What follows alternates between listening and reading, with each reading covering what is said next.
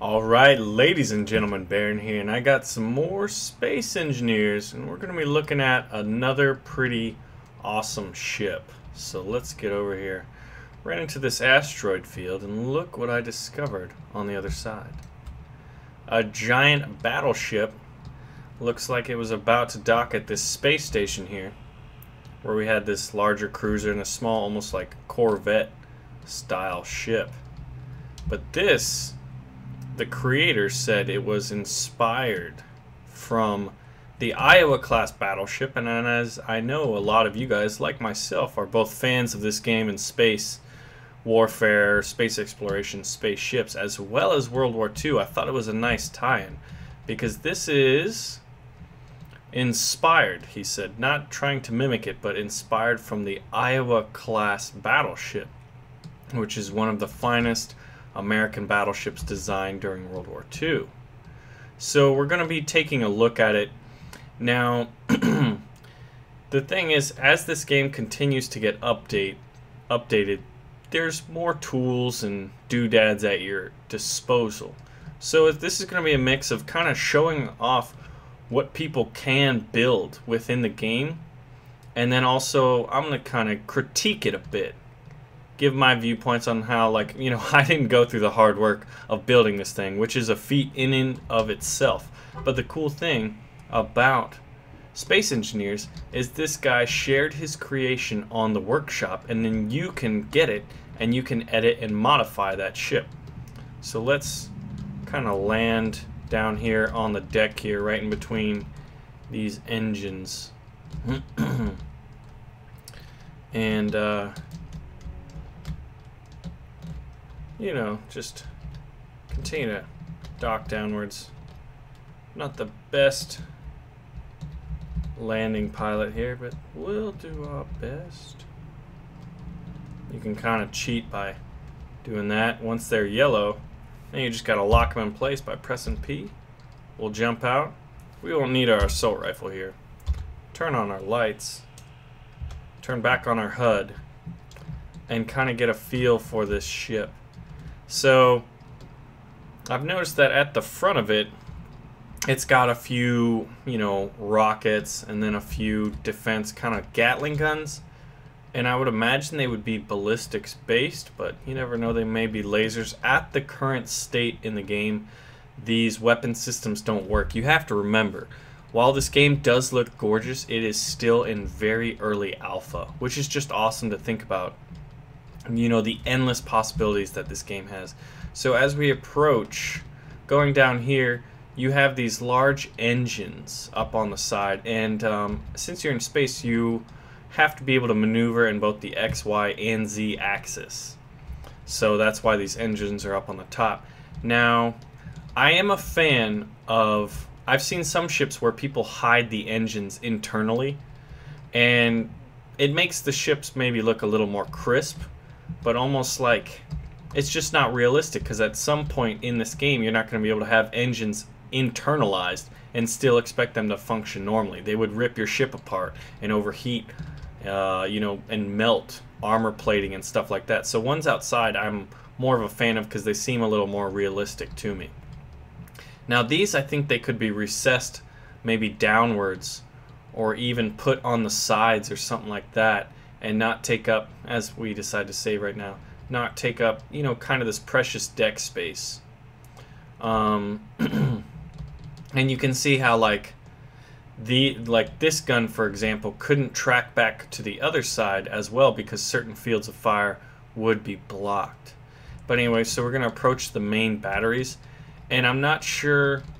Some people have figured out how to make rotating and working turrets. This is a very basic turret, so this could obviously be improved upon, but it does make it like kind of cool, especially with the changing in coloration. And then you got your command deck right here, where, you know, the ship would be crewed from. Not very well armored, but it does kind of give off that feel of like an old World War II inspired battleship, even though these are space battleships. There's one person in the comments of the Yamato showing called them spattleships. And then up here you have a few more engines that can help you push backwards, a few different gun emplacements, and these make it look like they're radar installations. It'd be kind of cool if you had a little crow's nest, maybe, like another little viewing area up here that you could get access to via a ladder system or something like that. But this is a very fragile area, and within a couple missile shots or main, secondary, even tertiary batteries, you'd likely be able to knock this, you know, communications tower down. So here are the smokestacks, and I'm surprised there wasn't any engines in there, because they could be well hidden and it'd be kind of cool. You know, it'd be a good use to kind of have those right here. Now, I know people on my last time said that they wanted to get into the ship. So as we get to the side here, it's kind of cool that, you know, you have these ladders and whatnot, but this kind of stairs go to nowhere. If there was a door or something getting down to the next level, that'd be cool, and then maybe another set of stairs would make this even more. So this is a diamond in the rough. I would call this Iowa-inspired battleship. So we'll take the jetpack off, we'll go inside and check out the crew quarters. I like the stairs here, nice and symmetrical, and then here's kind of cool in that you have, you know, your command chair and maybe the weapons systems officer and the communications officer or something like that. I do like how, you know, the command chair's kind of up and separated. And pretty cool. And we'll go take a look outside. You can access the crews. There's not really any steps or stairs from that spot, so that could be further improved upon, which is kind of cool. If you are a fan of this game and you want to make an Iowa-inspired space battleship, you could easily load this up in the workshop, you know, play it yourself, and then edit this ship. So the command deck's pretty nice. Not very well armored. I'm a big fan of kind of, someone pointed out in the comments, the Battlestar from Battlestar Galactica. The way that ship is developed and created and just kind of organized, the command center is in the inside of the ship, so it's not as exposed. You'd still like one of these as like a secondary command deck. Like if you're not in wartime situation, you want to have the best view, you know, of the beautiful galaxy that you're traveling through, right? And then you get to see the asteroids and stuff, and maybe even see the other ships in your fleet. But in wartime situations like this right here, you got a couple sections of armor plating, and then you just got this open grates. And yeah, you are in a space battleship, so you're able to use your main batteries from far, far distances out than, you know, most ships. They would have to get in closer to use smaller batteries and stuff like that. But with these, I would imagine you use almost like rail guns. So you could fire from incredible distances, especially given, you know, space and the lack of gravity if you're not near a gravitational, you know, exerting body, celestial body, as it were. I'm not a fan of these kind of guns on the sides. You could just put it right there and it'd be fine. And I'm gonna, it's kind of funny because it's almost like, you know, ignoring some things and then critiquing hard some other things. This I understand, because if you just wanted to fly the ship pretty easily, you could just hop in it. So I think that was more practical than as opposed to ship design.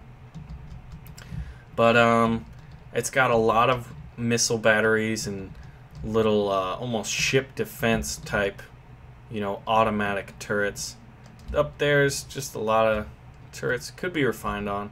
And back here in the back you have these two primary, you know, sets of three, although the Iowa only had one rear set of three main gun.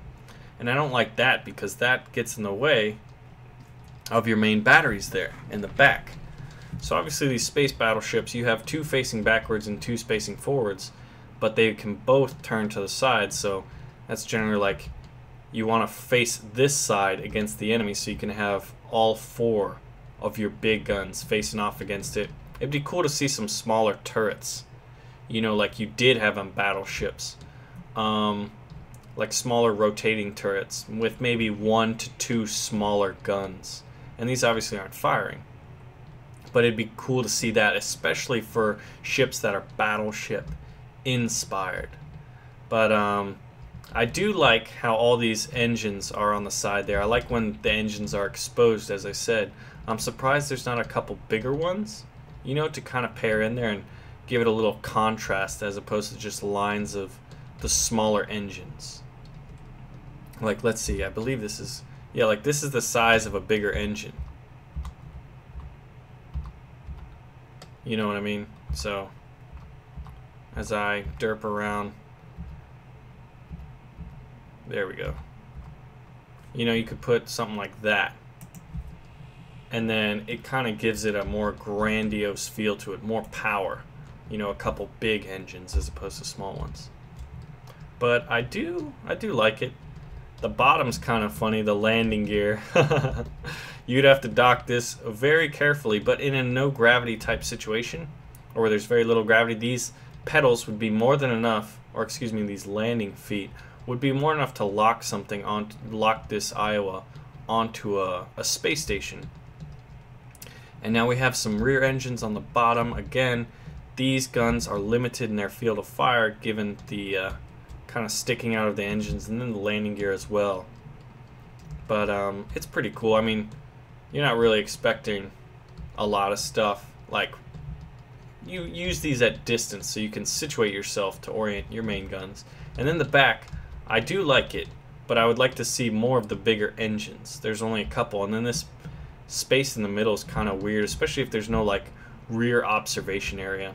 But that's more spaceship type, you know, building doctrine as opposed to battleship building doctrine. These little plates kind of out here guarding the main engines are a nice touch. Some extra armor to protect your, you know, very vulnerable and very necessary main engines. Now on the back is kind of, I don't really like the tail, but I think they may have tried to recreate, there's a crane on the back of the Iowa which could drop out, so it would be cool if you kind of had a little hangar deck area that, you know, had either a lifting platform or a crane or something that could get out fighters or scout aircraft, because you would want something like that to at least be accompanied with if this ship had no escort whatsoever. And it's cool how you know, let's take a look. Now I get lost inside of ships, but you can see he has thought about it, and here we have some cargo containers and things like that, maybe some weapons for what would ideally be some scout aircraft, maybe fighters, maybe even some bombers or torpedo bombers. Now these 4 interior guns, I'm not a fan of their positioning because of these things blocking them. They really have a very limited field of fire, so if you wanted one to kind of cover the spot and then have a few more on the outside or something, or just recess these engines down one and then have kind of like guardrails around it so none of your space cadets there got hurt. But I just think it's cool because this game, the potential for it is almost limitless. It's got Steam Workshop, so you're gonna, if you see a mod, all you gotta do is subscribe on the workshop. There's no, you know, for those that are less technically savvy, there's no getting lost and putting it in the wrong folder and all that stuff. It's as simple as clicking a button, which is one of the great things about Steam. I accessed this because I clicked a button and then loaded it up. There wasn't any transferring and copying of files. So mods, extra ships that are created by the community, just the sense of community will allow this game to have a lot of replayability. And given it's kind of limited right now, but it's very early alpha, you can think how you could have World War II battles in space. You know, if you imagine almost like how steampunk is, where you have steam-powered vessels, you know, in modern day. You could have old-school style World War II themed ships and vessels slugging out, but in space. You know, and you could have the Yamato and Iowa, Bismarck, carriers like that that are designed to fit the theme. And we're saving as we're kind of flying away. But, and then over here is just, if it is a battleship that's in space, I mean, there are guns on the bottoms and stuff. This would be a good spot to almost make it, it would turn it more towards Dreadnought inspired, but have little secondary batteries that are able, you know, maybe a recessed area in the armor plating where you have small rotational secondary or even tertiary turrets, which would be kind of cool. Because this thing, you know, if it rolls up next to someone, this is not, the ship is not designed, I don't think, very well to deal with close quarters battles. Although it does have a lot of, I guess, these are kind of placeholders, and to build turrets it is difficult, so I guess I can understand that. These are kind of his secondary batteries, are these missile batteries here. But it's cool. I'd add a few things and change up a few things, but I'm definitely, you know, doing a one-way street on some things and two-way streets on the other, and then I'm critiquing hard some spot and overlooking other things to fit my liking.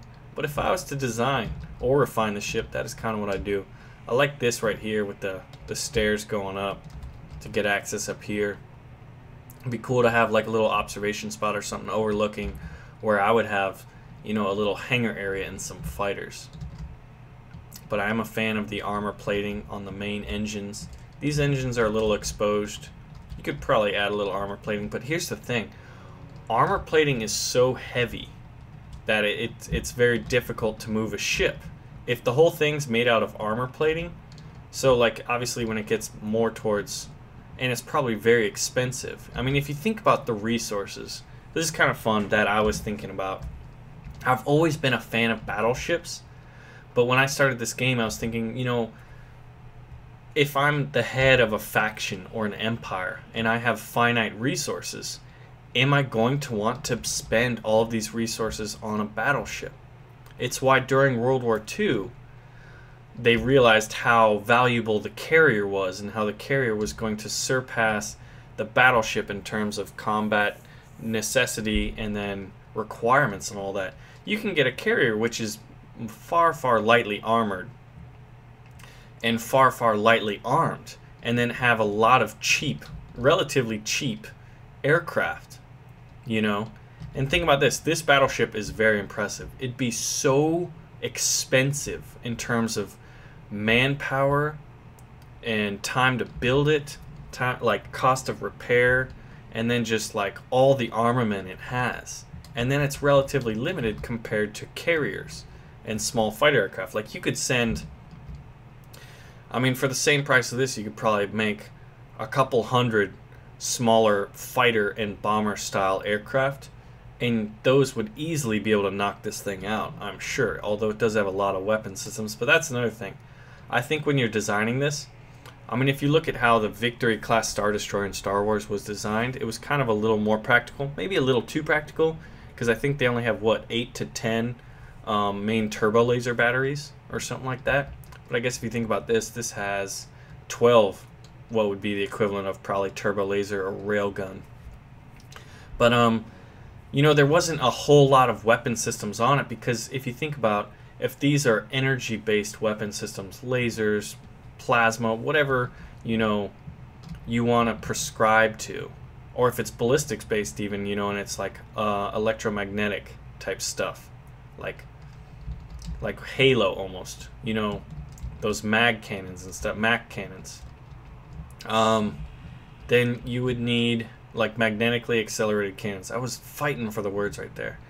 They would be a big drain on a couple nuclear reactors that you would have to, there's like a science to it, efficient, and in terms of efficient designs. You likely would not be able to power all of these weapon systems and all the engines off of without having the entire length of this just being nuclear reactors and stuff like that, because it would be very energy consuming. So when you have tons of weapon systems, it's almost unrealistic. I think this was designed more just to look cool. But when we transfer that, because we're in creative mode, when it comes time for space battles and stuff like that, you're going to have to think about what is the most efficient design, you know, both in terms of cost as well as like energy use. So we'll kind of be running around the ship here, see what else is going on. This is a dead end, little unfortunate. See, you could use this for all kinds of purposes. But that was the smokestacks. Look at that, saving. Oh, we're gonna fall off. Whew. Had to turn my jetpack on pretty quickly. So I don't know. If I was in charge of a faction, I wouldn't build a battleship or commit the resources to do so unless I was just far and away the most dominant faction within the area, and it's almost like a weapon of terror, you know, and kind of like to serve as like a ceremonial style flagship, where you just be like, yeah, my team and my faction is so wealthy and successful that we can afford to build these extravagant designs. But I'd probably have something more carrier, you know, a carrier cruiser, smaller hybrids, something like that. That the main offensive weapon is the ships and the pilots it carries. But anyway, I've digressed. This is an Iowa themed. A lot of stuff you could refine upon if you are wanting to improve this and really make it awesome, you know. And this is not to go against the many hours the person probably put into making this just very gorgeous looking space battleship. You can do that. That's what I love about this game. Anyway, my name is Baron. This is just to kind of preface, you know, what we're going to start doing now that multiplayer is kind of starting to be refined and come out to development. And as this game goes from creative mode, as they start incorporating survival mode and stuff like that, and just space battles, giant space battles, are on the distant horizon, this is kind of give you a little look at what is possible. And this is still very, very early alpha.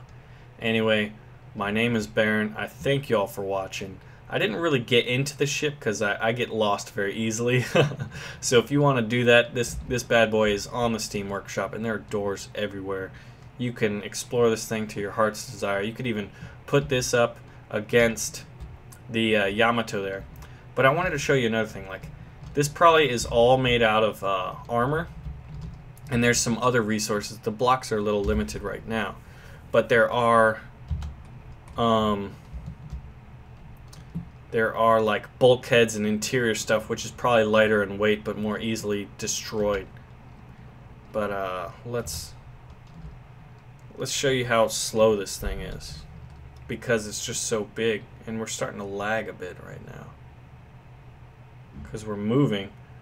I tell you what, I think of all the roles I talked about in that first Yamato video, which is a bit of a teaser, I think drivers and captains of the capital ships are going to be one of the most skilled positions in, you know, an empire or within the faction, because it definitely is difficult. Right now I'm about 24 meters per second, slowly rising. So you could imagine this thing could get up to speed. Once it's up to speed, it probably goes really quickly, but then slowing it down, it's going to be hard, you know. Anyway, my name is Baron. I thank you all for watching. We're kind of lagging a bit, and that's just kind of, you know, early alpha type stuff. Thank you all for watching. Make sure to pull the trigger on the like button, and I am signing out. All right, ladies and gentlemen, it's the LA Galaxy versus the New York Cosmos. Yeah, we're gonna kick your ass, boy. I don't even know which one. Yes. Alright. Alright, We we're gotta get in the playing middle. soccer. Space soccer. You gotta get one person in the middle. Right. Off the teams. You guys know how soccer and football works? Alright, guys. We're playing Soccer. some space soccer. Yeah, this is not even international or whatever anymore. This is intergalactic. Intergalactic. This is interstellar soccer.